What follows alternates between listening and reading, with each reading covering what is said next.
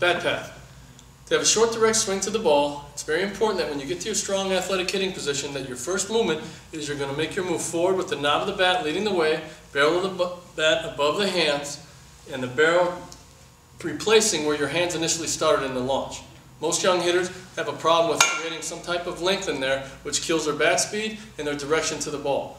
So we want to get to our strong athletic hitting position with the knob of the bat at the catcher's feet. We've got our angle set and we're going to make our initial move forward and down to the ball. And when we use the fence drill here, as you go, if you get any type of length there, you're going to get the immediate feedback. It'll help the hitter feel what it's like to be short and direct and make the first movement to impact.